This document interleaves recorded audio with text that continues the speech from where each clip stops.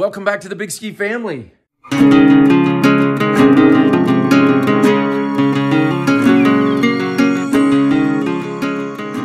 Hey, we're dressed alike. Okay, nothing wrong with that. Hey, guys, I know some of you are probably on like a self-quarantine lockdown. Do I have lipstick? Yep. Awesome.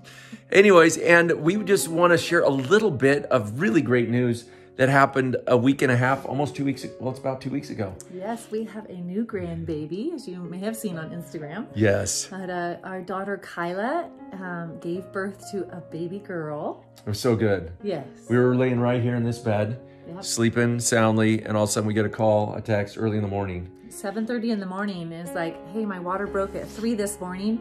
So we jumped online, get a flight as fast as we can, hoping that maybe we can catch, you know, it's an all-day flight back there. So I was going to be shocked if I got there when the baby was, you know, coming back. We got there at 12:30 a.m. on really what would have been now Monday morning. And about 7 hours later, she was born. Yes. And home delivery, which went really, really well, wouldn't you say? It was awesome. She did such a good job. So proud of Kyla. This is my first time to attend a birth other than my own. And so that was a unique experience. Is it a lot more enjoyable not being? I don't know. I don't know. Sometimes you're just wanting to like exchange her situation. She's such a professional, such a veteran. Oh, no. But no, Kyla, you're seeing your daughter, go through this trial and challenge, and she did a great job, and I could almost feel like what was going on with her. I just knew. It was really a cool experience. But her husband, Adam, did such a good job coaching her. So good. The midwives were great, and they just had a whole lot of support there in the home. We had, out of our 11 children, 10 of them were born at home. We tried with all 11, but Barrington didn't work out as well, and so we needed to scoot over to the hospital, and the doctors were great enough to help us out. But 10 of our 11 were born at home, and we're just huge fans of that whole experience of having a natural childbirth in the home. So wonderful. It's powerful. You just go from having your baby into your bed, your children come see the new baby, you have home-cooked meal, and you just recover. And there's just no transition. There's no getting in the car. There's no packing up things and travel. It's really great. It's really precious. And again, I'm down. It's not for everybody. That's for sure. I mean, if you need to be have a healthy, there are people that have high risk pregnancies and need full support, and at hospital births, and in no way do we dictate or want to try to speak in anybody's life about where they have their babies. But if you've ever questioned having a home birth and are like curious about it or whatever, do the research. There's a lot of great information out there.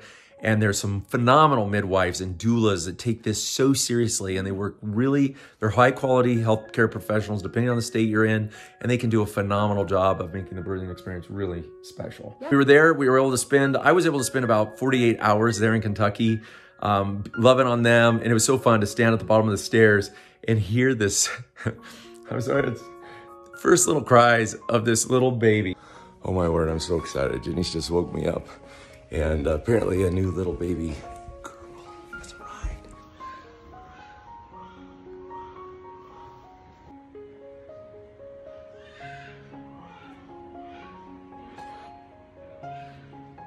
Can you hear that?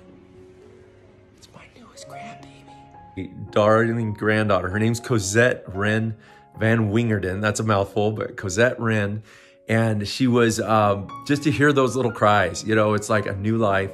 Being born, and just 6 pounds, 8 ounces. Yes. Yeah. 21.5 inches long, healthy, long, graceful little fingers, just the most precious little one. I mean, she's just wonderful. And again, so much fun to see Ken and Grace, who are Adam's parents, there with his siblings, who are the new aunt and uncles and brand new grandparents for the very first time. It was so awesome to see them, and just to see the emotion overwhelm Ken. I so identify with that.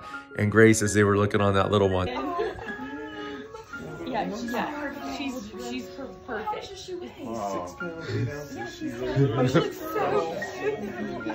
Congratulations. Is this not precious? Great child. She is perfect. perfect. I think she looks like Kyla. She's sweet. That's what Adam said. She got his dimple though on the right side at least, for sure. Beautiful. Look at her tiny little nose. So it's just so wonderful to be there and to see the love and support from all sides of the family. And then I typically will stay for 1 week at the child's home afterwards and just be of support in whatever way I can, helping with nursing and food and whatever. You don't nurse the baby. No. Helping them. She's a good nurse coach. Yeah. Coach with nursing. Yeah. And the reason why I do that is because that was modeled to me from Chad's mother, my dear friend, Paula.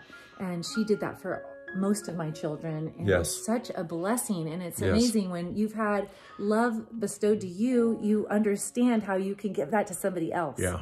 And so it's really, really awesome. Janice was able to be there. I flew home. Kelsey was able to fly out, our third-born daughter, right under Kyla, and she was able to be there and be a support. But Janice is a secret weapon when you've had a baby, in the sense that she's been there and done that and knows the different things to watch for and look for and to help and to just picks up the loads of laundry and able to make meals and just provide that support, even watching the little baby while the parents get rested, because both Adam and Kyla labored all night together really hard. Yeah, they were pretty wiped out. So anyways, it was a special time. And again, it's so neat the way the Lord works. You know, he blessed us with children, and now we're in this new stage of life where we're very much in the parenting role. I mean, we have a 7-year-old and we have a 10-year-old and an 11-year-old, but we are in the position now of loving on these grandchildren, and it is only getting richer and deeper and more fulfilling. And we're just really, really grateful. Anyways, today, as you're in your home, I hope that, you know, some of you are, again, being quarantined and saying, hey, stay home. I'm hoping you're finding this investment, this time in your family really, really rich. And just want to encourage you to invest and love on one another, because at the end of the day, when you think about it, we come and go a lot, we do work, we do play, but at the end of the day, it's these key relationships: our relationship with the Lord, our relationships with our spouses, our relationships with our children, grandchildren if you have them, and then reaching out to the community, our neighbors and friends. And anyways, people are what it's all about. But just love you and welcome to another phenomenal week, and we look forward to touching base next week. Okay. Mwah.